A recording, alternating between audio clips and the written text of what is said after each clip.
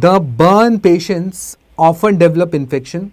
Okay, the hint is the burn patients often develop infection, and the sample was collected. That particular burn patient sample was collected, means sort of a pus that is being collected. An organism was found to be obligate aerobe. Okay, the organism is found to be what?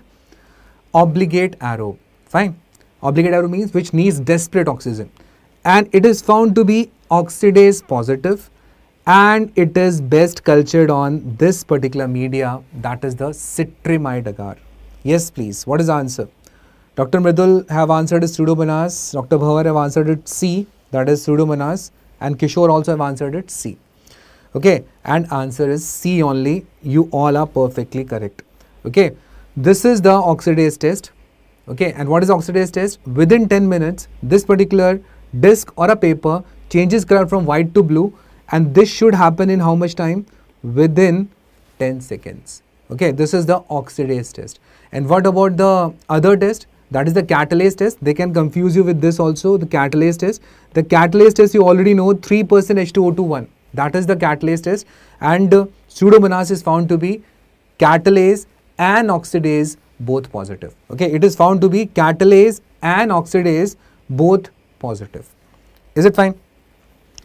And there are sufficient hints in this question, and this is the way the questions will be coming in the NEET exam this time and in the future ones. Okay, actually why?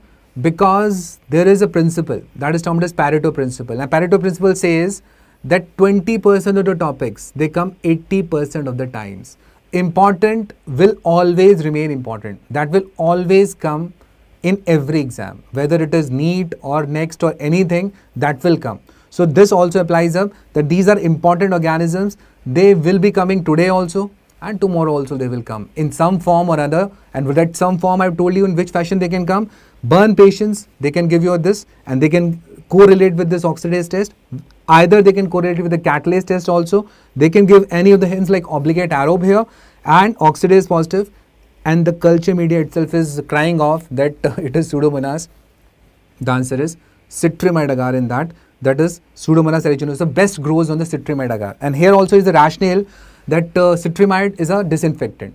This particular Pseudomonas loves to grow on the disinfectant. So this is another question, that which particular organisms loves to grow on the disinfectants. It does not allow Savlon and Dettol also to settle. It can grow in them also.